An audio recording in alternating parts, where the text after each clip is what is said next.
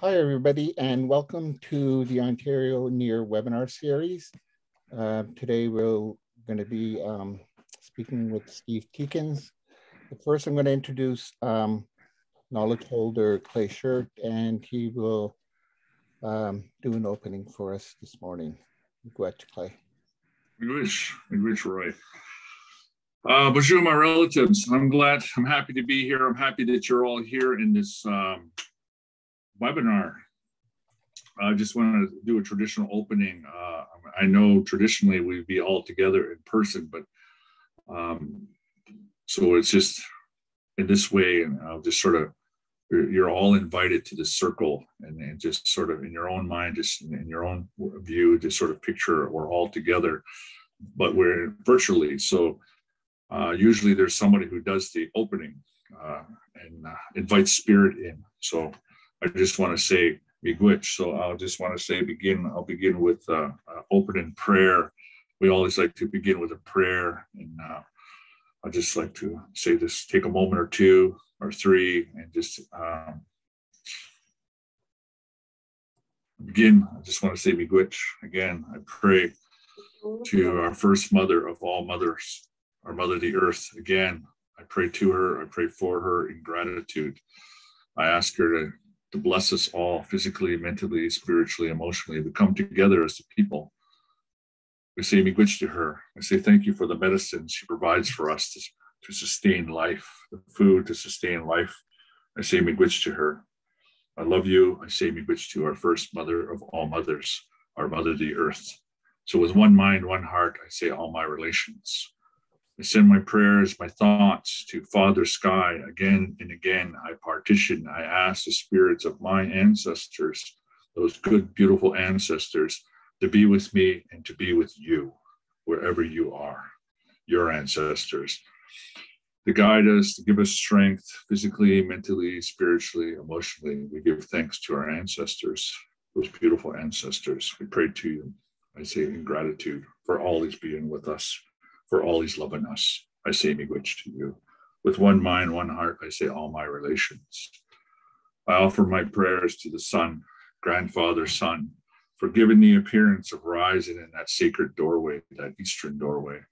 I say thank you for this new day, this new beginning, for bringing the warmth, for making things grow for us, the people, and our relatives, the four-leggeds, the crawlers, the swimmers, the flyers. I say thank you for this. For bringing the light, for making things grow for us, the people. I thank you, Grandfather Sun, for this day. And again, I ask for you to return. But I thank you for this moment you present us with. And if I have done anything in the past, I have this day, this moment to make it right. And I thank you for this moment, Grandfather Sun. So with one mind, one heart, I say thank you. I give my thoughts, my prayers. Again, I humble myself to grandmother of all grandmothers, Grandma Moon. You are so beautiful in the night. Again, I pray to you. Again, I pray for you in gratitude for everything you do for us as we sleep, as my granddaughter sleeps, as my children sleep, as my partner sleeps, as we sleep.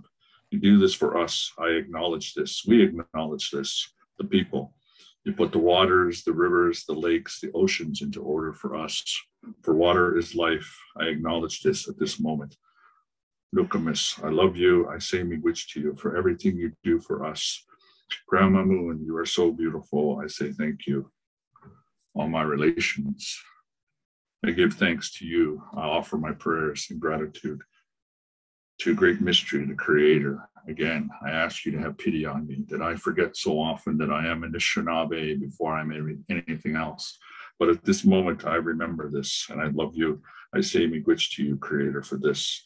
I say thank you for this beautiful gift you have given us called life. I ask for the blessings for all of us in these very difficult, challenging times. That we come together as the people in this circle. I say thank you again, Creator, for there is nothing beyond you, Creator. I give thanks for this gift called life. All my relations. Miigwech, miigwech, miigwech. Thank you guys for allowing me to do this, and welcome to everyone who has come here today in this virtual space. So I say thank you, and I say all my relations. Miigwech. Take it away, Steve. It's all you. Okay. Well, good morning, everybody. Pleasure to be here today. And you guys all look amazing. Anyways, happy Friday. My name is Steve Teekens. I'm the Executive Director of NAMI Native Men's Residence. And, I'm here to talk to you about our intensive case management program called Mino Kaanjigoowin. It's an intensive case management program, which was a homemade response at NAMI to address a lot of our male clients that have severe mental health issues and addictions. So I'm going to share a PowerPoint slide with you. While I get this ready, I worked at NAMI for 13 years. I've been the executive director now for over 10, a couple weeks. A few weeks ago was my 10-year anniversary. So anyways, I'm really proud of the work we do and the staff that do the incredible work with our clients. So the Mino Kaanjigoowin program, it started in February 2011. So 10-year anniversary for that as well. Initially, the program was called the Special Needs Program, but you don't see many people running around saying, "Hey, I'm in the Special Needs Program," right? It's sort of got a negative connotation to it with a name like that, and people weren't walking around proud saying, "I'm part of the Special Needs Program." So we gave tobacco to a traditional healer, and they came up with the name that was suitable for our program, which is Mino Kaanjigoowin. And in Ojibway, that means like changing my direction in life. So I guess I'll go to the next slide here. So, NAMI Res, we're a not-for-profit organization. We work with men of all walks of life. Yes, we're an Indigenous organization, but we provide a menu of services for Indigenous and non-Indigenous men that experience homelessness. We offer temporary and permanent housing as well. We're an affordable housing provider. We also operate outreach services and life skills programs and a variety of supports, all within a cultural context. So this is our org chart. I hope you can see it clearly. A number of years ago, in our efforts to indigenize our governance model at NAMI Res, we created this org chart. So, traditionally at the mainstream organizations, the org chart would look like, a pyramid, with maybe the executive director at the top or the CEO.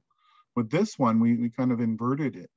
And at the center of this one is the clients. I know other places might call their clients, service users or members or other names.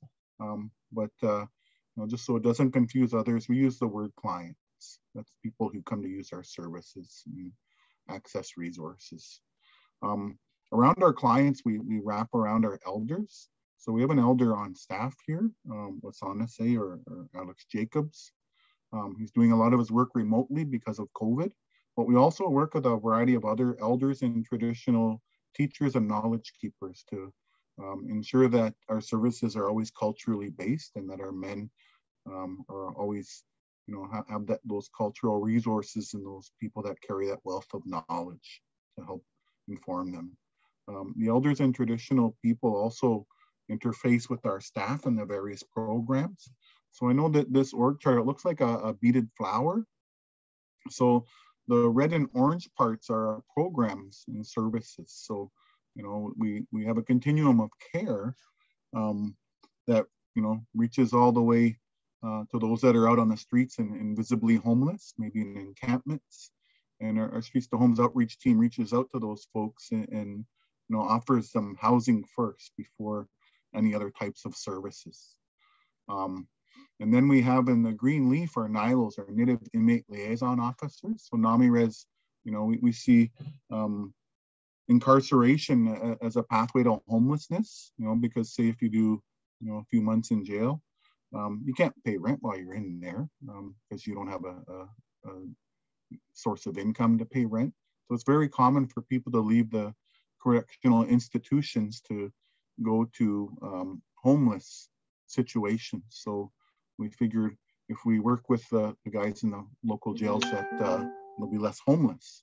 And then we have our Sagate program, which is a transitional shelter program strictly for Indigenous men. And we also have a life skills program in Sagate called the Pindamoanin, which means having confidence in myself. And it promotes a number of hard and soft skills for our guys to help them leave Sagate in a better position than when they came in. And then the next leaf here is a Ojibway. And this was a response to COVID-19 where NEIHR partnered with a number of folks, including our friends here at Wabakinis Bryce, to help operate an Indigenous COVID response that's for Indigenous and by Indigenous people. So we have a building up here on Vaughan Road called the Ojibway, and that's where we do our COVID testing, vaccinations, and contact tracing. We also have housing, and we have Ogichita Mishkiki Wigwam, which is housing in Parkdale. We have Gnu Pune Okinagan, which is our housing in Cabbagetown area. And we've since acquired 2 more houses that are under development right now that will be eventually operating as affordable housing. NAMIRES operates a men's shelter. That's where NAMIRES started our services from. And it's an emergency shelter. Pre-pandemic times, it was 71 beds. With social distancing requirements, we're down to 44 beds. You know, we have our chef is our cook. We say our kitchen is the heart of the organization because that's where all the healthy medicine we call food comes from. And you know, we're pleased we have a chef that cooks very healthy, nutritious meals and cooks it with a lot of love and care because food is medicine, and we want to make sure that a lot of energy goes into that food because that's what nourishes our bodies. We also expanded our programs to offer an outreach service in York region. It's called Onijin Winadmo, which means our hands will help you. And it's a service in York region where we offer you know, outreach services to Indigenous people in that region that are homeless. And then today I'm going to talk to you about the Mino Kaanjigoowin program. So this is very much, this pictorial is a picture of a flower. I often tell our frontline staff who interact directly with the clients that, you know, this might not be the prettiest flower around, but you're a flower that does a lot of good for people. And then in the black area of this org chart is our administration team. And they're the folks that, you know, keep the wheels of NAMIRES moving to make sure that our staff can offer direct services to people. So it'd be like our finance office, our human resources, and all those fun things that are very necessary to keep an organization running. In the red circle around this flower is my role as the executive director. And I'm often looking inwards and looking at the programs and making sure that we offer programs that are very helpful to people and they serve their purpose. I also look outside to community to make sure that I can bring in new resources for people in our organization, you know, that to enable them to do their jobs a little bit easier, maybe, you know, filling gaps in services for our Indigenous guys that are experiencing homelessness. The white circle around the red is our circle of directors. You know, a lot of non-Native organizations refer to their circle of directors as board of directors, but NAMIRES, we have a circle of directors, and it fits nicely in this wheel. And then the blue circle is community. Our circle of directors are members of our community, Indigenous community. And then the yellow circle is the life cycle wheel, going from toddlers all the way up through the life cycle up to elders. And that's the community that we serve, and we try our best to serve it well. So I'm gonna give you a little snapshot on Indigenous homelessness in Toronto, because it's very pervasive. So, you know, every so often the City of Toronto does this census called the Street Needs Assessment. And the last one was done in April of 2021. And, you know, it's not estimated. They counted over 7,347 homeless people in the last Street Needs Assessment, including 742 that were living on the streets. And of those people that were counted in that census, you know, 15% of all the homeless people in Toronto were Indigenous, and 23% of those outdoors on the streets were Indigenous. So, you know, Indigenous people in Toronto, we represent about 1 to 2% of the overall population in Toronto, but yet we're overrepresented among the homelessness numbers. So, it points to a systemic problem. And there's a number of barriers that, homeless Indigenous people face. And often there's common issues. And some of the common issues are issues that stem from colonialism, such as residential school impacts, adoption scoop, and then, excuse me. Oh, I feel better. Anyways, and then people that other barriers they face are health-related issues. Sometimes can be mental health issues, racism, stereotyping, and profiling. Indigenous homeless people are the most Indigenous people in any given city where they reside. And often they face stigma and systemic barriers within the system, whether it be the health system, in the shelter system, more or less within the social safety net system. And then, they often deal with lateral violence. Often Indigenous homeless people are disconnected from their family and community because they're in Toronto. So say if you're from a First Nation community and you come to Toronto to look for better opportunities, you don't find them right away and you end up homeless. It's not something to be proud of and report back to your family or community that, that's how you've ended up. And then we work with a lot of mental health and addictions as well. A lot of homeless people are obviously experiencing poverty. Homelessness and language and literacy are also barriers that our men face. So a lot of the barriers that Indigenous homeless people face run the gamut of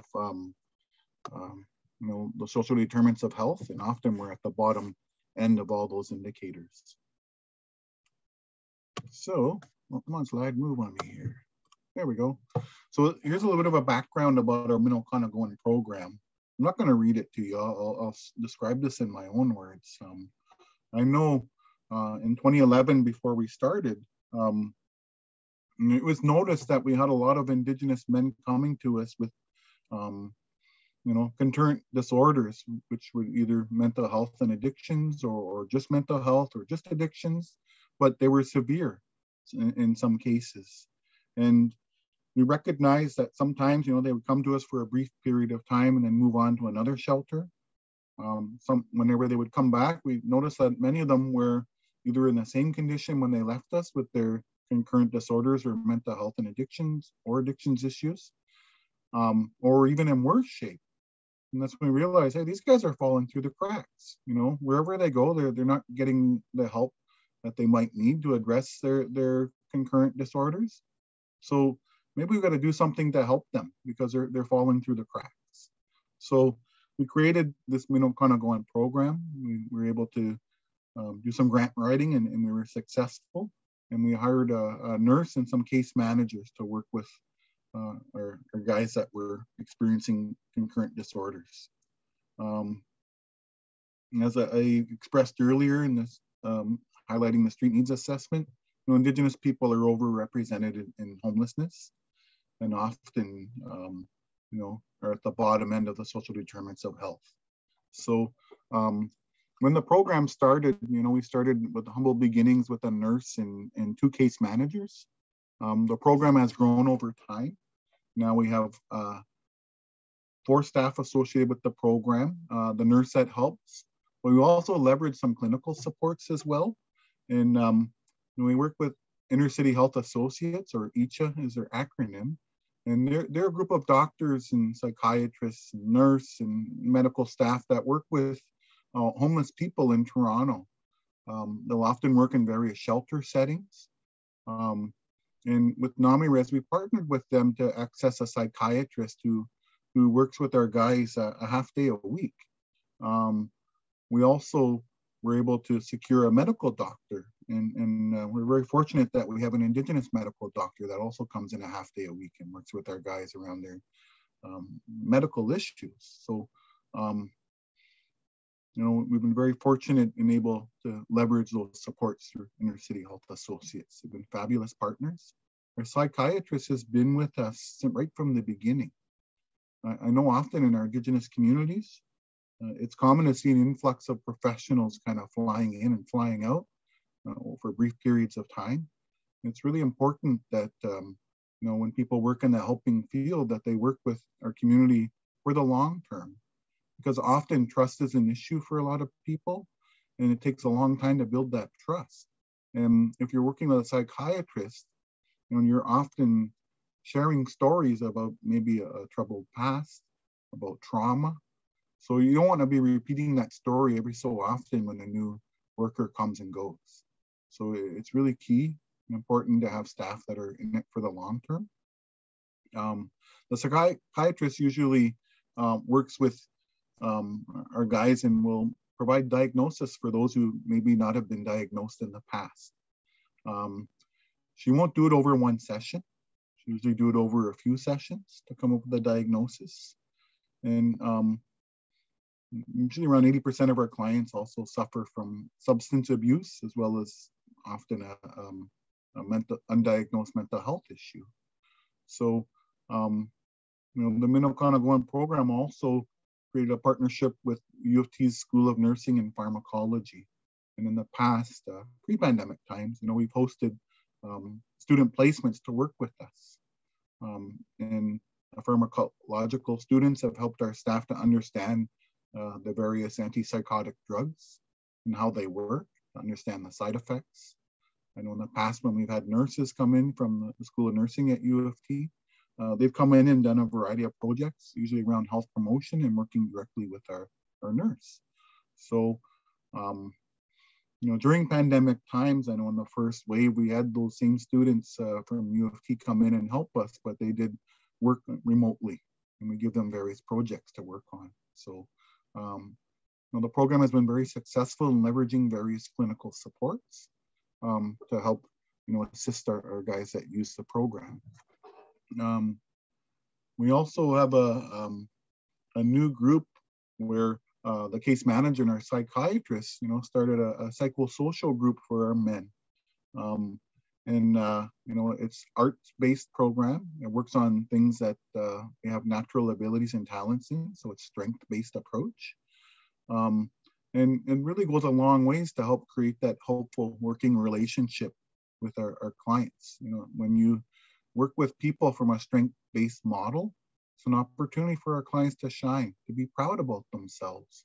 So rather than going through sometimes invasive assessments that look at the efficiencies that people have, offering services from a strengths-based approach can often be refreshing for the people that use our services. And then, we also have clinical supports from our local pharmacist up on St. Clair and Vaughan here. And he runs a methadone clinic, and we also partner with local community health centers as well. We've been successful in leveraging essential clinical supports for our guys.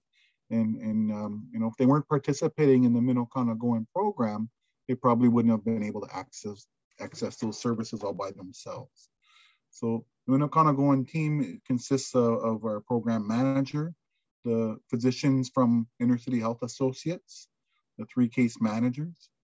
And as an Indigenous organization, we try to take a holistic approach and meet the physical, mental, spiritual, and emotional needs of our clients by providing them a multidisciplinary team, which includes also traditional elders and teachers who will deliver circles, counselors, client care workers. We have an Ojibway, which is an Ojibway word, which means like ceremonial helper or traditional helper. We have coordinator client training and other services that are helpful, that will help those guys. So basically, it's 3 full-time case managers focusing in various sectors such as health, housing, and culture. Usually Tuesday mornings, the psychiatrist comes in. The general practitioner is every Wednesday afternoon. We did have a dietitian that would help with the guys sometimes. And since COVID, we haven't really rekindled that relationship, but we will as soon as this darn COVID is over. And then we also have life skills programming for the guys. So the Mino Kaanjigoowin program, when it's in operation, they'll work with the guys in, if they're in the shelter and homeless and staying in the shelter, they'll work with them to get stabilized. Even if they're not stable, we'll also work with them on a housing plan to make sure that they're housed. Once they're housed, the work doesn't stop there and like, okay, problem solved, we're done. Nope. They'll still do follow-up services, those same case managers and the nurse sometimes. And they'll make sure that they're successful in their housing. It's often, engaging with a landlord. So the staff will also engage with the landlord to make sure there's no barriers that will impede their ability to be a tenant. And sometimes it's a little bit of mediation if there's problems. We find that when they're housed, some of the guys, they used to really isolate and just stay in their house and not go out. So what we started doing was creating recreational groups for the guys so that, other folks that may have similar concurrent disorders, we bring them all together so they feel less socially isolated. And we'll do various life skills programming, such as cooking classes. We've got a chiropodist, that's a foot doctor, come in and make sure their foot health is okay. Often diabetes is a common ailment too among a lot of the clients we work with. So, foot care is extremely important. And then also working with a dietitian. Sometimes some of the meds the guys are on are hard on their bodies, and making sure that their physical health is optimal with a healthy diet. The dietitian will help them, be successful that way. This is some of the clinical stuff that they do, which I'm not going to get into too much, but we use various case management tools, we do an intake as well. And often, the program's been evaluated a couple times over its 10-year history. And one of the things we found in one of our evaluations was that, the staff for a period of time, we're working with some of the guys who maybe had less severe needs. And I know when I was a frontline worker, you often want to grab the low-lying fruits, right? Because they're easy wins. But with this program, it was created to work with those who had the most severe needs. So we introduced an assessment tool to rate their needs, and those who have the highest needs are those who we work with. So there's an acuity scale, and those who have the highest levels of acuity in terms of their needs will, be the ones that they work with. And those that have the lower amount of needs, they'll be referred to other workers within NAMI-RES.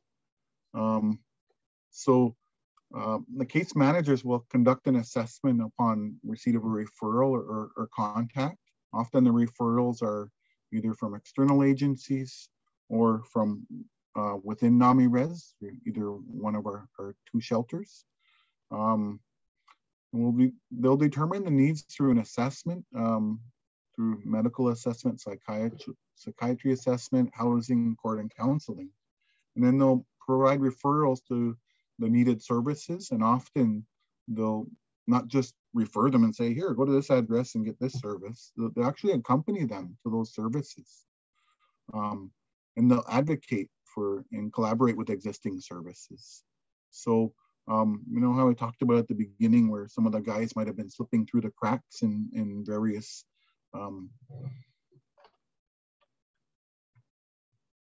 approaches, I guess, to working with them. Well, if you're these guys who are visibly Indigenous, they might appear to be homeless. If they went to a hospital by themselves, maybe to access mental health supports, they probably wouldn't get the A1 quality service, right? And that probably is why, these guys have been slipping through the cracks for a long time. So if they go to a medical service or mental health support, and they have an advocate with them, like a nurse, who will ensure that they get good quality of services. They'll know the medical system and help them navigate through it. They're going to get good quality service just because of that accompaniment. So client accompaniment is so important. And often when they're housed too, the case managers or even the nurse will make sure that they integrate into their community, that they know where resources are in their neighborhood. Maybe after paying rent, they may not have much money left. So often they'll find helpful resources like free places to eat at a drop-in that might be in your neighborhood, or a place to access a food bank, or other helpful services in their neighborhood. So the staff will help them integrate in their community that way and know the resources themselves, so that eventually they'll be able to access those services on their own and be more self-determining. So we also have the staff have client care meetings on a regular basis to check in and see how their caseload are doing. The case managers, they do intensive case management. So what that means is they have a smaller caseload because some of the folks that they work with may have really a lot of high needs. So they're able to work more intensively with them if they have smaller caseloads and see those clients more frequently as needed. So that's what our case managers do. So our approach is, as I've mentioned earlier, it's trying to work on strengths. So it's positive reinforcement, not punitive or punishment based. We work from a place of kindness with the people that we work with. I always try to instill staff at NAMIRES that we always have to be kind to the people that come through our doors, because I know in traditional Anishinaabe culture, whenever we had a visitor come stay with us, we would try to show them the best hospitality we can, because that's just the way it is. So when people come to our doors at NAMIRES, I ask staff to treat everybody with kindness, because you may not know if you're working with maybe your coworker's relative or someone from your own reserve community and so on. So we also work from a harm reduction approach. So harm reduction is, working with people without casting judgments on their substance use or alcohol use, and work with them to maybe reduce the harms associated with those uses of illicit drugs or alcohol, so that their overall health will still be there for the long run. It can be tricky because both of NAMIRES shelters are abstinence-based shelters. So, it's a bit of a balancing act, but I'm very pleased that NAMIRES offers a variety of approaches to people. And, not one single approach will work for everybody. So it's always important to have a diversity of ways in working with people. And again, we look to a holistic model of providing supports that support the mental, physical, and emotional aspects of a person based on the medicine wheel teachings. And we also work from the 7 grandfather teachings of providing services that are respectful in those ways. So I'm going to share with you a success story. We've had a number of them over the years, but I know it's often important to share various successes because it gives people some real life examples of how people are doing. So the names have been changed for this to respect the confidentiality of our clients. So I'll be using first names here. Don't think you know who it is because we changed the name. So Brad was living on his own with this rabbit Bugs, or Bugs Bunny, and he was struggling with his mental health issues. The medication he had been prescribed caused him to sleep all day. It was a really a side effect for him that his family had a difficult time in dealing with. So his mother, who became increasingly concerned about him, referred him to the Mino Kaanjigoowin program at NAMIRES. She heard through the community about this program and thought it might be helpful. So he moved to the NAMIRES emergency shelter, and we began to address some of his mental health with supports of the Mino Kaanjigoowin team. And the team supported him to regulate his sleep and eating patterns. At the same time, they were transporting him to all the necessary appointments.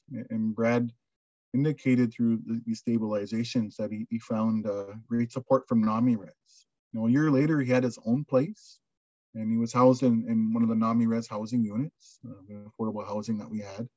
And he was really happy. The stabilization of his mental health enabled him to return to his love of music.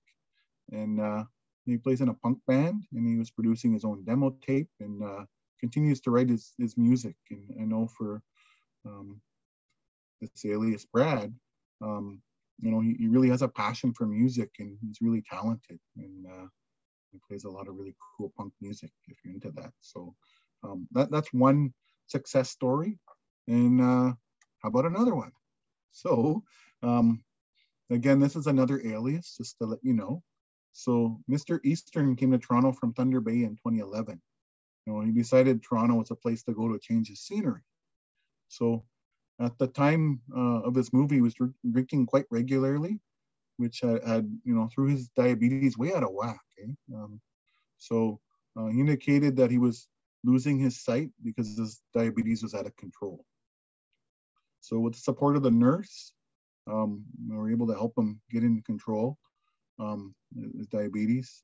And with no support and no knowledge of the city and services, he ended up at St. Mike's Hospital for 3 weeks. He was eventually referred to NAMI-RES because he was homeless. And when he arrived at NAMI-RES, his severe health needs and intellectual disabilities resulted in an immediate referral to the Mino Kaanjigoowin team for case management supports. So with the intensive comprehensive supports from the Mino Kaanjigoowin team, Mr. Eastern lost weight. He got his diabetes back under control, and he was able to get off of a daily insulin injection, and was weaned off of that, and was able to use various medications that weren't injection drugs to control his diabetes. When asked how he feels about the Mino Kaanjigoowin program and how it's helped him, Mr. Easter stated, "I feel better. I was sick when I started, but now I feel better." So before his connection to NAMI-RES and the Mino Kaanjigoowin team, Mr. Eastern had no supports, and now he feels surrounded by people who care about him. He says, "I like NAMI-RES and the people there. They show me around the city and where to go and what to do." So I'm proud to report that now he's living in our housing, and he still has those supports to support him to be successful. So this program has been phenomenal for these two examples of our success stories. We have many more, and this program is really needed. In our efforts to secure core funding for this program, hopefully by the Ministry of Health or some sort of health funder, we do evaluation. So we did our last evaluation in 2019.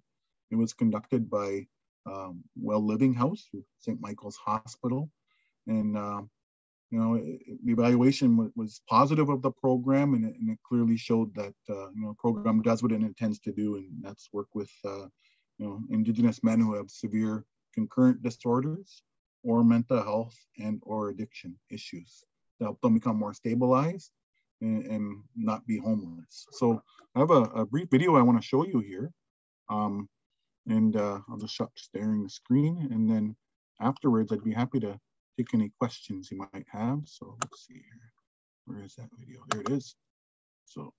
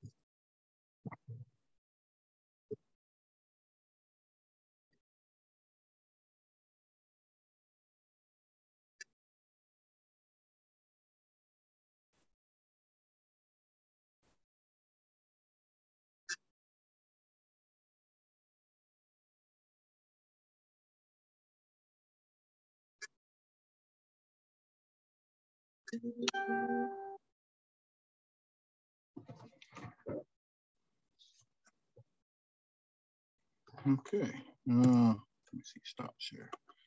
So I hope everyone was able to hear that okay. Oh, hang on, let me stop that. Okay.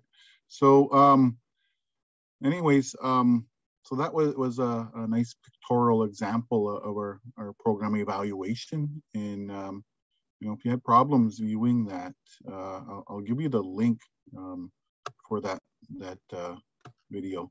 So I'll put it in the chat. You guys can watch it maybe at your own time if you had issues with hearing it. So I'm going to go to Q&A now. Hi, Steve. Suzanne here. Mm-hmm. Can you hear me? I can hear you. Yeah.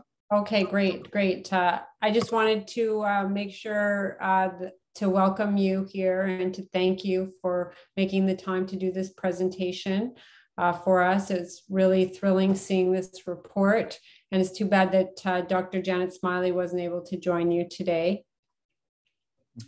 Mm-hmm. We do have a few questions. Would it be okay if I asked you the questions? Yes, please go ahead.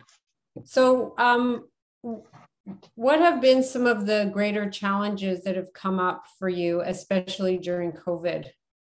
Oh, wow. Well, it's to keep our services operational. It's been a real problem. I know at our NEIHR shelter, we were I think the second shelter in the city of Toronto to have COVID. You know, and to deal with it head on with no supports out there from or guidance, and we managed to navigate it by ourselves, and we did it quite successfully. As a result of navigating our outbreak by ourselves, you know, I realized our social safety net of supports that are supposed to be there to help were crumbling around us, as it seemed. So we created our own Indigenous specific COVID response called the Ojibway, which was our Indigenous COVID testing center and vaccination center and our own contact tracing. So it's been a trick to operate services that are you know, vital and important to work with clients face to face. We managed to do it.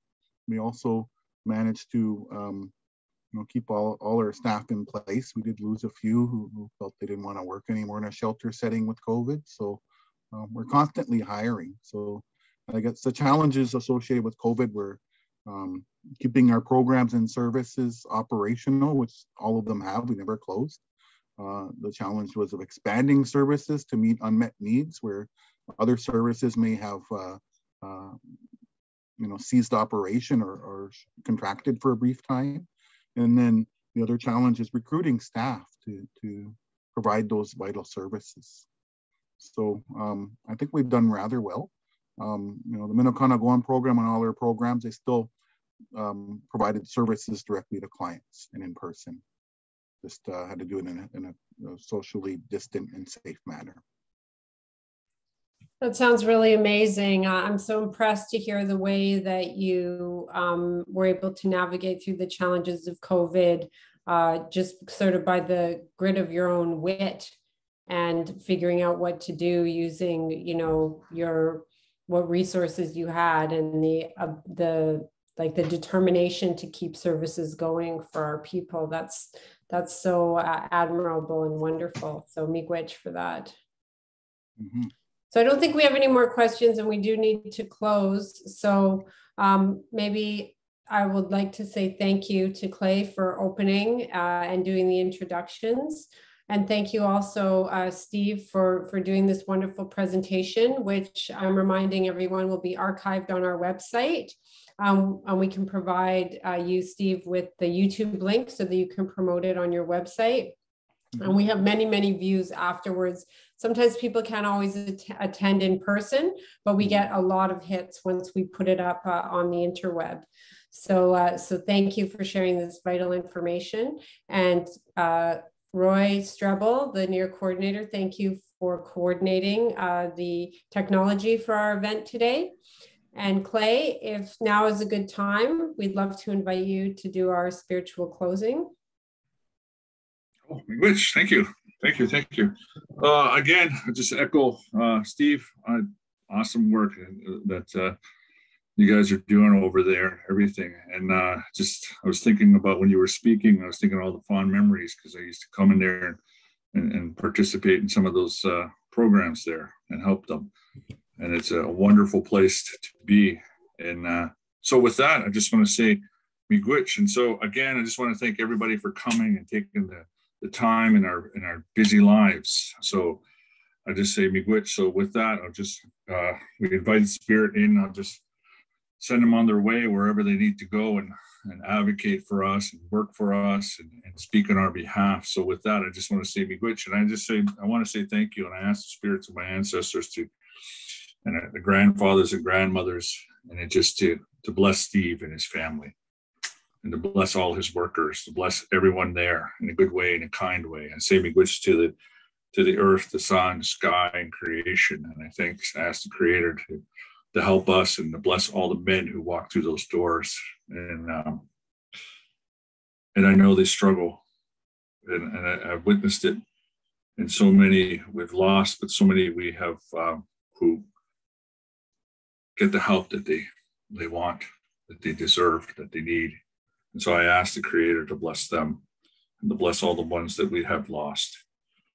And I say miigwech to you, Creator, and keep our brothers strong and safe, and then to bless all the men again and again who walk through those doors, and all the workers. I say thank you, Creator, for this beautiful day.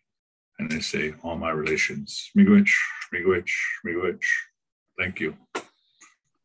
Steve, it's always a pleasure, brother. It's good to see you. Good to see you. Yeah.